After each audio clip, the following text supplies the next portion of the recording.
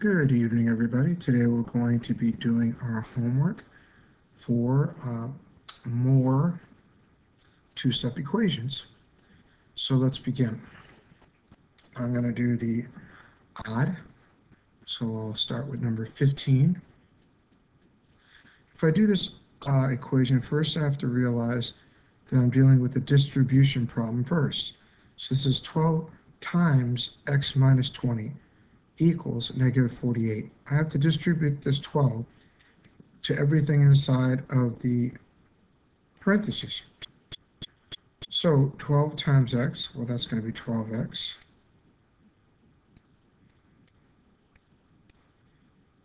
Then 12 times negative 20, well, that's going to be a negative 240.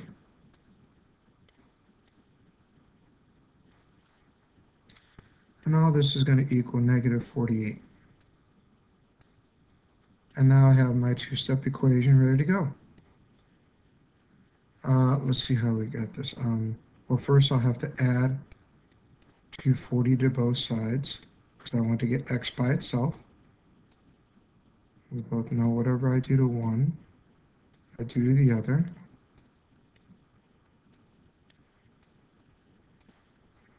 See, I need to get x by itself, so I'm going to get rid of the number first. The opposite of negative 240 is positive 240. Whatever I do to one side of the equal sign, I have to do to the other side of the equal sign. This is going to leave me 12x over here.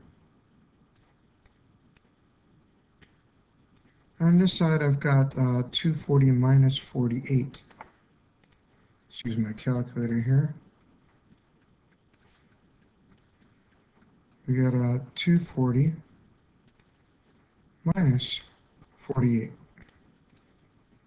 That's going to leave us 192.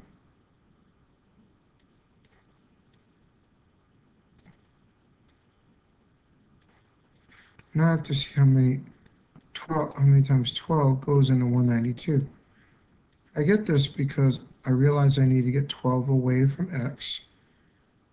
The only way to do that is to divide it by 12 because any number over itself equals 1.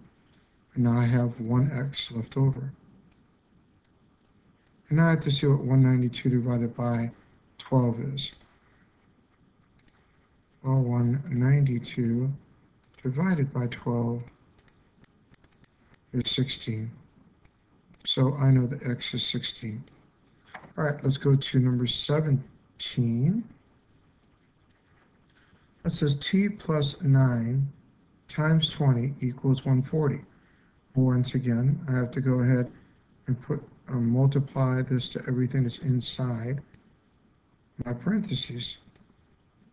So 20 times t is 20t. And 9 times 20, well, that's going to be 180. Now this is going to equal 140.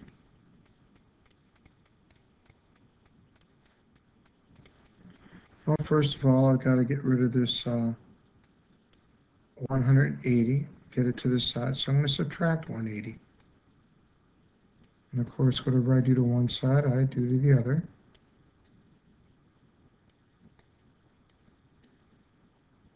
Now I have 20t is equal to, that's going to leave me 40. More specifically, a negative 40. And now I have to see how many times 20 goes into negative 40. Well, to get 20 away from t, I have to divide by 20. Whatever I do to one side of the equal sign, I do to the other. And 40 divided by, or negative 40 divided by 20, well, that's going to give me a negative 2. All right, let's go on to number 19. Number 19, I'm going to be multiplying d minus 3 to 2/5, and this is going to equal 30. Well, just like if I had 2/5 over in the front, I automatically know I've got 2/5 times d, so that's going to be 2/5 d.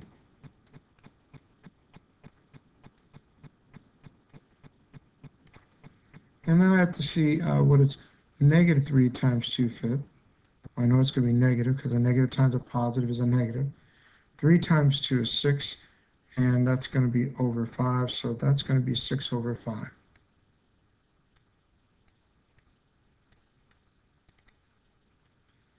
And all of this is going to equal 30. All right, now I have to go ahead and get rid of this negative 6 over 5. So I'm going to add 6 over 5.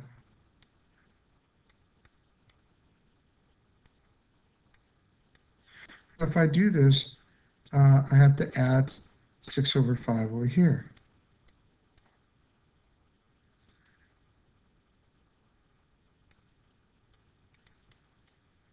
This can get a little tricky now because now we have 30 plus 6 over 5. Well, 6 over 5 we know is 1 1/5. So in all actuality, I've got 2/5 D.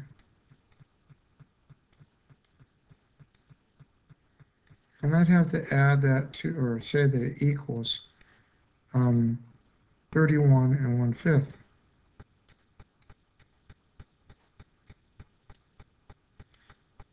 Well, now I've got to look at this carefully and realize I've got 2/5 and I want to divide it into this. All right. Now, if I divide 2/5, I have to remember that what I'm really doing is multiplying 5 over 2, the reciprocal of 2/5, to each side. But now I've got to also take 31 1/5 and turn it into an improper fraction. Well, 5 times 31, wow, that's going to be a big number. Let's use our calculator. 31 times 5 equals 155. And when we add 1, it's going to be 156.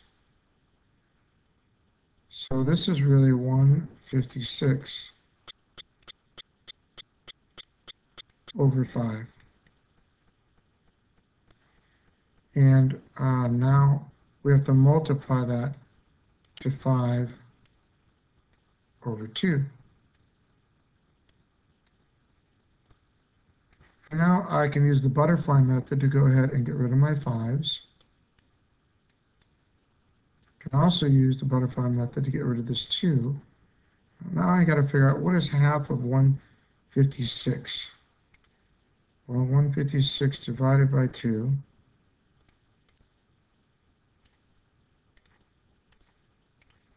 78. So that means D equals 78.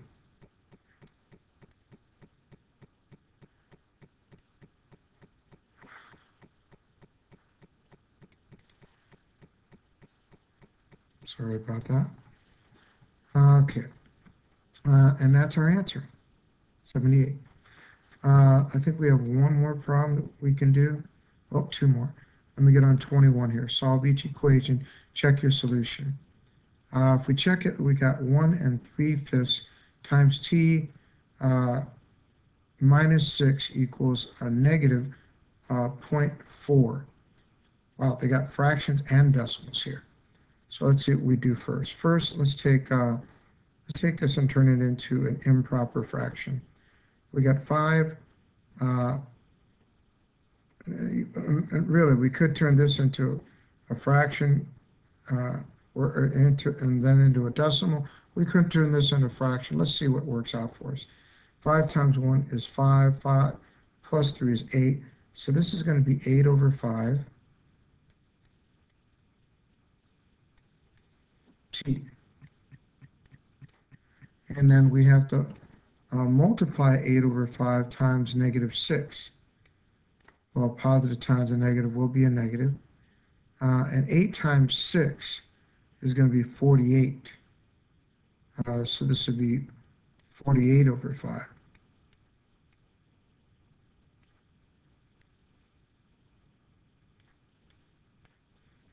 And then we could say this equals, well, what is 0.4? Negative 0.4 will be a negative. Well, 0.4 we said is 4 over 10. right? Because 0.4 turning into a fraction is 4 over 10. Remember, we put a 0 underneath each number and then put a 1 in front of it. But that can be reduced to 2 over 5. So let's just say all this is equal to negative 2 over 5.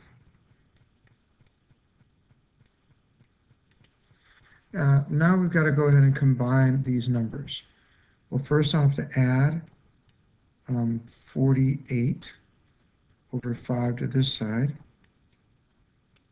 And then whatever I do to one side, of course, I do to the other.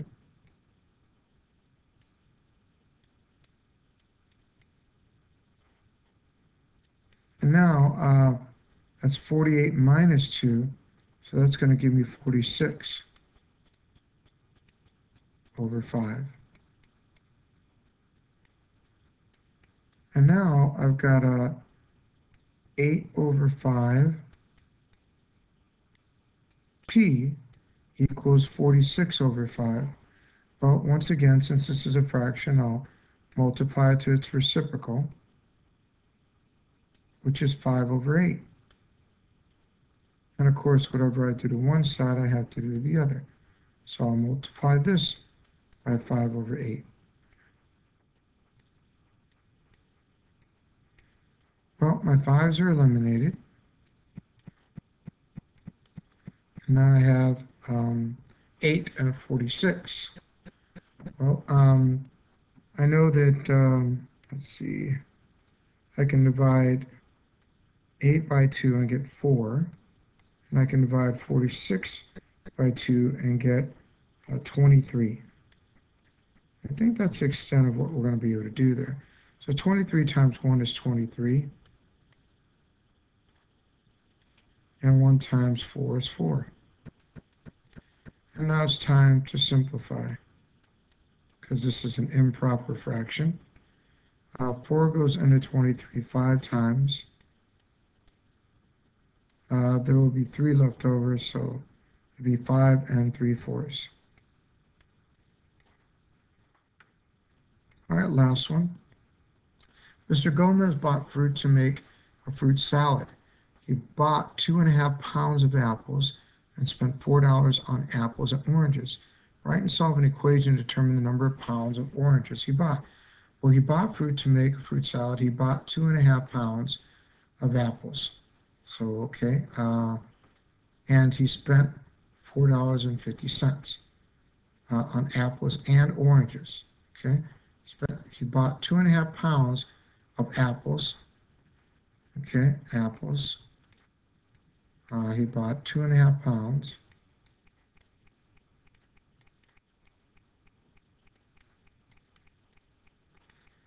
And then he spent $4.50.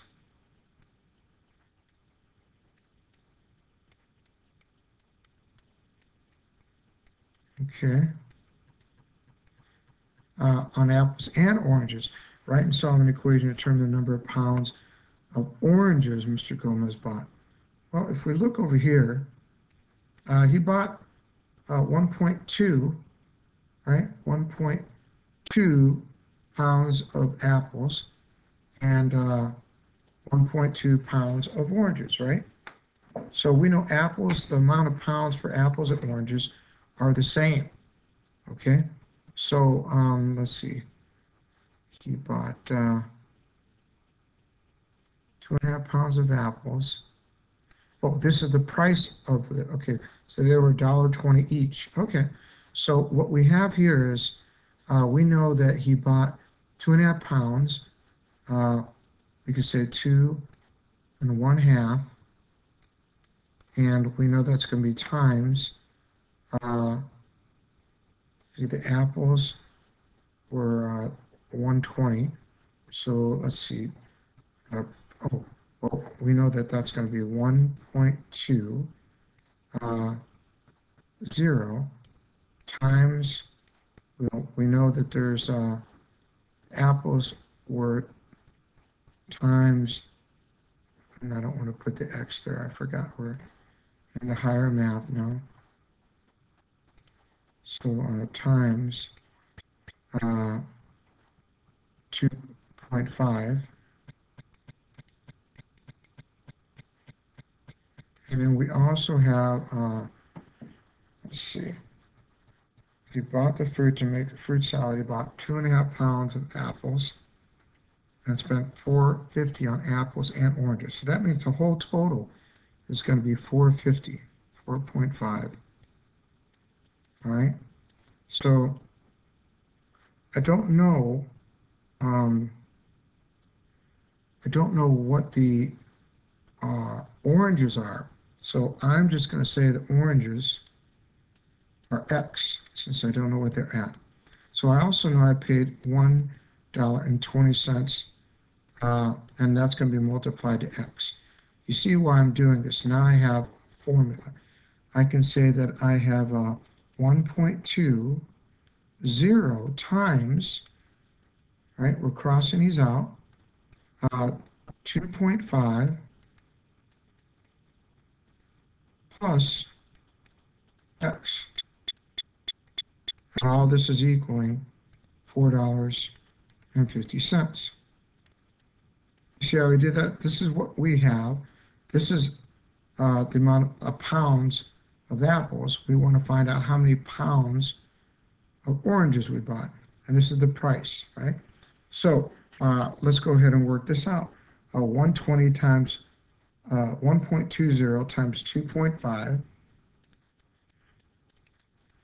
1.2 times 2.5, well, that equals 3. So we got 3 plus,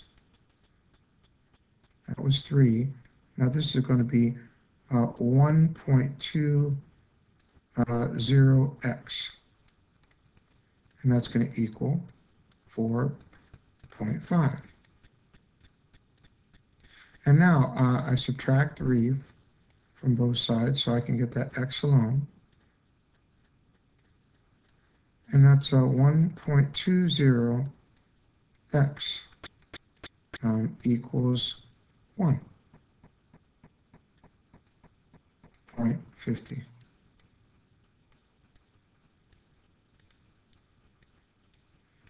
All right, so now I have to go ahead and work this, the division on this, because since there's multiplication here, we do the opposite. And that leaves me x, but whatever I've done to one side, I have to be willing to do to the other. And remember, this is division, not subtraction. So we need to know what 1.50 divided by 1.2 is. Well, 1.5 divided by 1.2, that's 1.25.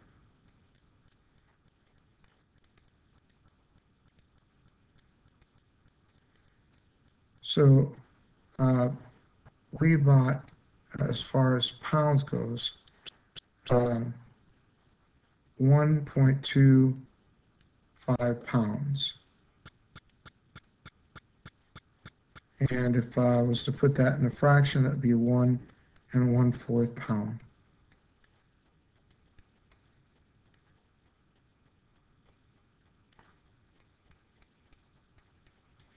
And that is it for number 23. I hope that helped, and I'll see you in class.